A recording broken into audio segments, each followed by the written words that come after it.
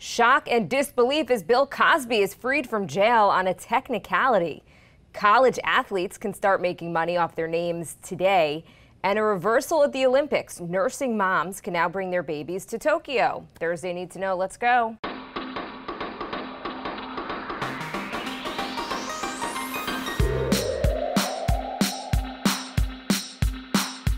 Good morning. This is Cheddar's Need to Know podcast for Thursday, July 1st. I am Jill Wagner with Carlo Versano. July already, Carlo. 2021 is already half over, if you can believe that. Pretty crazy, right? But are you enjoying our new subtropical climate here in the Northeast? It's nice, right? So I'm not in New York City anymore. I obviously work in New York City, but did you get the alert basically asking people not to use a lot of power? I did, and I didn't do anything about it. I guess I should have. So I've thought to myself, if I got that alert, what would I do? Because they're asking people not to run the dishwashers and these high energy things. I guess for the good of people, for the greater good, you should probably not do it. But I don't know if anybody actually cares, which is terrible. Because, by the way, as somebody who was stuck in an elevator during a blackout, I think it was like 15 years ago, I could tell you they're not fun. All of my high energy appliances are running on overdrive now because nobody told me that when you have a baby, your dishwasher never stops and the laundry never stops. I went from doing laundry once a week to we're doing like 2 or 3 loads a day now. Yes. It's crazy. Well, remember I said that the weirdest thing about when you have a baby, for me anyway, I became a lot more conscious about the environment and wanting to leave a better world for my daughter. At the same time, you are also so about convenience and like you throw out diapers and you run all of your appliances. It's like this weird thing where you care more, but you're actually causing more problems. It's survival mode. Yes. It's survival mode over here. All right, Carl, let's get to the big story, at least from yesterday. Bill Cosby waking up a free man this morning after the Pennsylvania Supreme Court overturned his conviction on charges of sexual assault.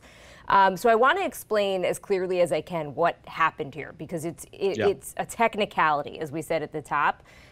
This decision, not really expected, but the court ruled that Bill Cosby was denied his Fifth Amendment right against self-incrimination. And that's because an earlier prosecutor had promised that he would not bring criminal charges against Cosby if Cosby testified in a civil case that was brought against Andrea Constant, okay? So that agreement apparently never put into writing, but back in 2005, Cosby did agree to testify, and he did testify, and he incriminated himself in that civil suit. But he only agreed to testify because there was that promise that there would be no criminal charges against him. So fast forward to just a few years ago, there is a new district attorney in place who says that they're not going to be bound by the promise of the former DA. As we know, that new DA did bring criminal charges against Cosby. He was found guilty of drugging and assaulting Andrea Constant back in 2004. And he had been serving 3 years of a 3 to 10 year sentence. When yesterday, again, a total surprise, the Pennsylvania Supreme Court essentially said that Cosby's rights had been violated, and they threw out the case. The 83-year-old comic freed immediately, and he flashed this V for victory sign as he left prison.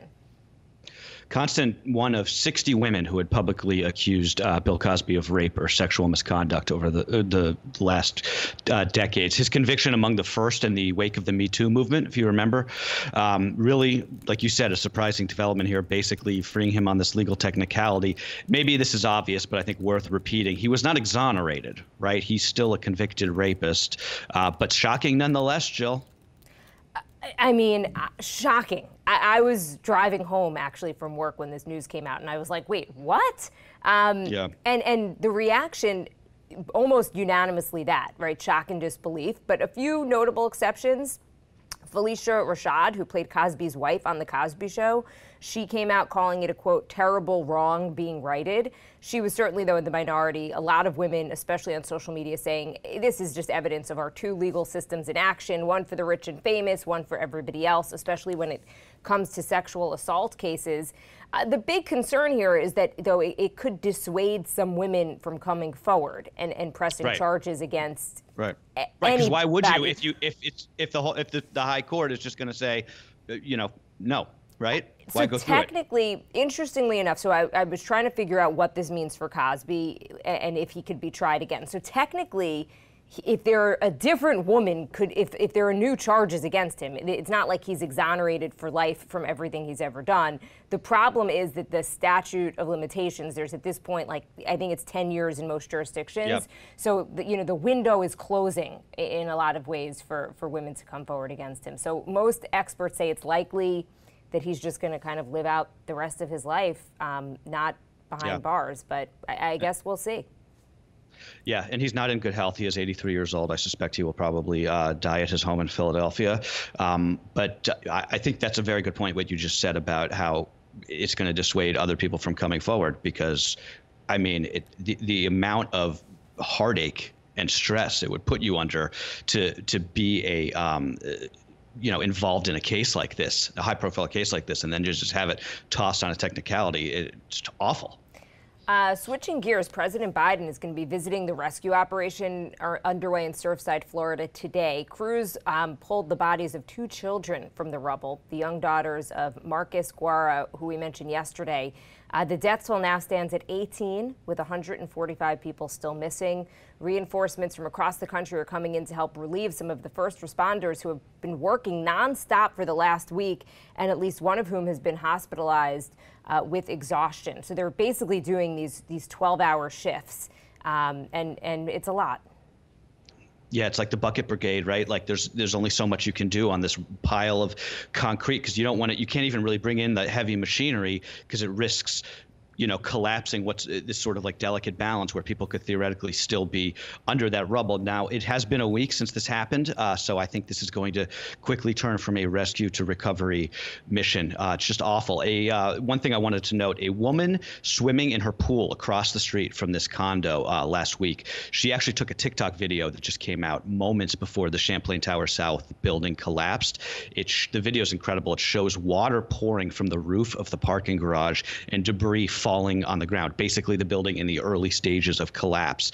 It's an incredible video. It's very hard to watch because you realize that none of the people above had any idea what was about to happen. Now, I feel almost crass saying this, but I do think that it's just important. Keep an eye on Ron DeSantis, the governor of Florida, today, and whether he's going to join President Biden as he tours the site of this disaster. Now, in the old days, this would have been a no-brainer, right? You put politics aside when it comes to a national disaster like this. That's not necessarily true anymore. I don't know if you remember, Jill, but Chris Christie, back when Hurricane Sandy happened here in 2012, there was that famous photo of him hugging President Obama on the tarmac as Obama came to survey the damage. And if you look at the polling of Republican primary voters in Iowa in 2016, when Christie was among the front runners for the Republican nomination, that was one of the things that did him in. It was none of the George Washington Bridge stuff that we in the media thought. People hated that he had embraced Obama. Now, DeSantis is positioning himself as sort of like the heir to Trumpism. He's a very savvy politician. I suspect that he will meet with Biden today, but it'll be interesting to see to what extent they sort of, we see them together. That's really fascinating, because I would think that voters would like a little like the coming together of politicians, putting aside differences in the face of a national tragedy. But Jill, it's the exact point that you made yesterday, right? Primary voters are a different thing, right? Yeah. Voters in a general election, I think absolutely. But when you're trying to court primary voters, you can't be seen anymore as even remotely being like on the side of the opposition. On that note, the House is going to form a select committee to investigate the January 6th Capitol riot after voting nearly along party lines to establish the slimmed-down panel, which will be controlled by Democrats. House Republicans will have a say in choosing 5 of the 13 members in consultation with Speaker Pelosi. She's reportedly considering picking a Republican like Representative Liz Cheney to fill one of the other 8 slots. Cheney, you'll remember, one of just 2 Republicans who voted for this committee after earlier attempts to create a bipartisan commission were blocked in the Senate. Speaking of just incredible video, the New York Times put out a 40-minute visual investigation of that day. It's a really amazing piece of journalism. If you have the time to watch it, I highly recommend it. I haven't even finished it yet, but the takeaways are basically they comb together through all of the video from that event on social media and just the news video. And what they found was there were multiple breach points, as many as 8 at the Capitol, which was more than we thought, right? It's not just that people broke into that building in 1 or 2 places. It was happening simultaneously at these places on both sides of the building, just showing that police were vastly outnumbered, which I guess we already sort of knew, right? Another takeaway is just that the rioters were really largely disorganized. Most of them weren't members of any of these far-right groups, but they were being cheered on by some of those more organized groups, like the Proud Boys. They were sort of like, telling them, go for it, break in. The videos also show just the crowd reacting to specific parts of Donald Trump's speech as he was speaking in front of the White House that day, believing that he was explicitly sending them to the Capitol, and some of these people believing that he was right behind them, that he was actually coming with them to storm the building. Really amazing stuff. Donald Rumsfeld, the consequential defense secretary to 2 presidents, has died. Rumsfeld ran the Pentagon in the Ford administration, and then he came back to the job under President George W. Bush, where he oversaw the war on terror and the invasions of Afghanistan and Iraq before he was pushed out by Bush in 2006. At that point, the situation in Iraq was deteriorating significantly. Rumsfeld was 88 years old. His family says the cause was multiple myeloma. Hard to overstate, if you're of the younger vintage listening to this, just how influential Donald Rumsfeld was in the Bush years, especially in the early Bush years. He was the architect of basically everything that we were doing in the Middle East after 9/11. He was initially quite popular, actually, in those weird days after 9/11, when Bush had, I think, a 92% approval rating. But I sort of remember his pugnacious press conferences during the Iraq invasion. He had some very famous lines, including one that would come back to haunt him and that administration, quote, "You go to war with the army you have." His reputation became tarnished as the situation in Iraq got worse over the years. He also signed the infamous torture memos, which I consider at least to be one of the great betrayals of American values in our history. A couple of interesting things. He was the youngest defense secretary under Ford, and then the oldest defense secretary under George W. Bush.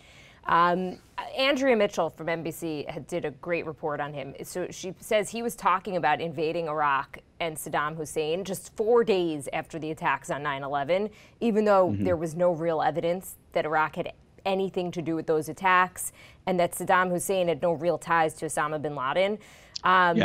As we mentioned, his legacy largely tarnished, but he insisted, he wrote a memoir a few years ago, and he insisted that he never lied about Saddam Hussein having weapons of mass destruction. And he said instead, quote, "The far less dramatic truth is that we were wrong." History will be the judge of that.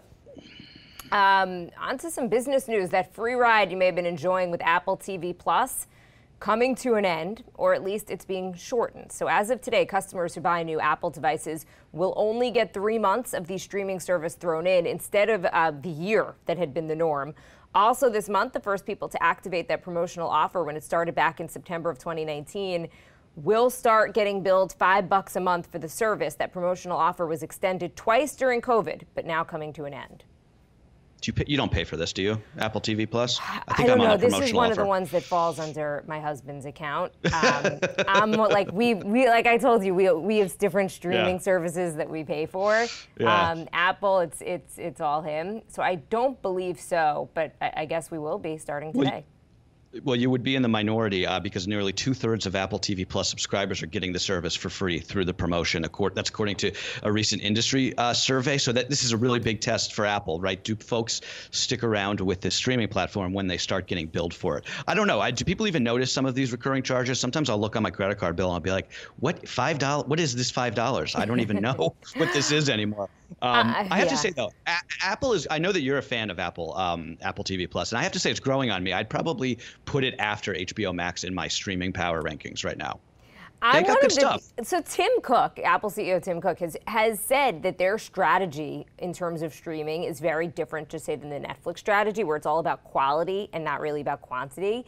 And I have to admit, the few shows that I've watched on Apple TV Plus, whether it be For All Mankind or Ted Lasso, and there's many others, I think they're really good. The morning show, I just think they're really high quality. We just started this show called Physical on Apple TV Plus with Rose Byrne. It's like a 30-minute comedy that I recommend. It's pretty funny. Former Smallville actress Allison Mack has been sentenced to 3 years in federal prison for her role as a leader of the NXIVM self-help group / alleged sex cult. Mack had pleaded guilty to racketeering and conspiracy charges and faced up to 40 years behind bars. Prosecutors recommended a much more lenient sentence for her. She was hoping for no jail, so they gave her 3 years, fairly lenient. I guess, but she had cooperated with the government, so she was never going to get that 40 years. But speaking of shows, did you ever watch that documentary on HBO about this group, the NXIVM documentary? No. Did we discuss it? It's wild stuff. It's really wild stuff. I'll just leave it at that. Every NCAA athlete in America will be able to earn money from endorsements and other ventures as of today, as expected. The NCAA Division I board adopted a rule to temporarily suspend the policy against student athletes profiting off their name, image, and likeness. The policy comes as several states have their own policies going into effect today, and the NCAA says it's working with Congress on legislation that would make the guidelines permanent.